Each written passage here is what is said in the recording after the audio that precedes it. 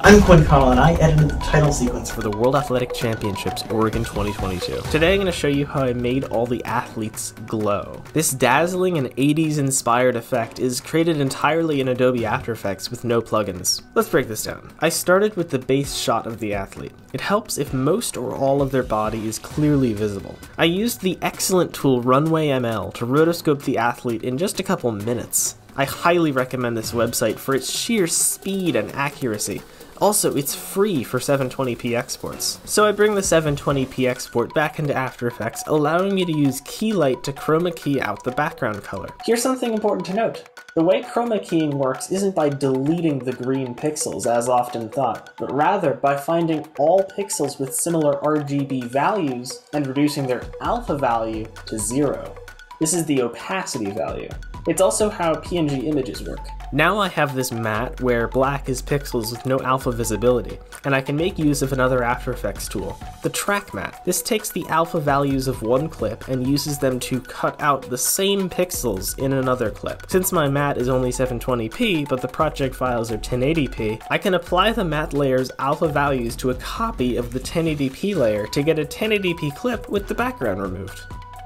Now that I have the original clip, a cutout matte right on top, we can make more copies of the matte and apply fun effects to them. To make the glow, I use 3 primary effects that I dialed in for each shot. I start with Gaussian blur, which widens the border and blurs the inside colors. Then I apply tint, which creates sort of a duotone look. Tint grabs all the pixels that are closer to black and maps them to a new color, and does the same with white.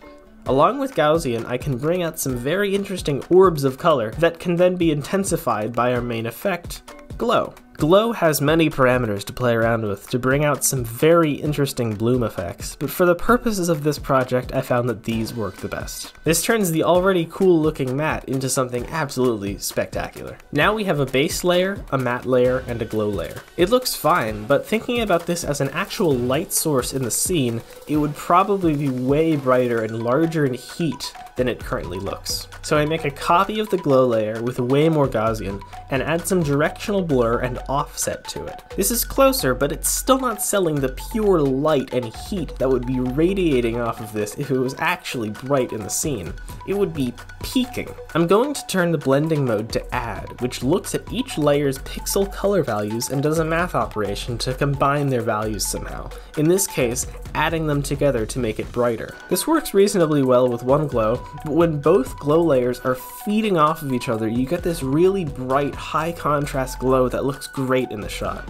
And that's how I made the glow effect for the World Championships Oregon 2022. You can check out my channel to see other behind the scenes videos on this awesome project. Thanks for watching. Peace.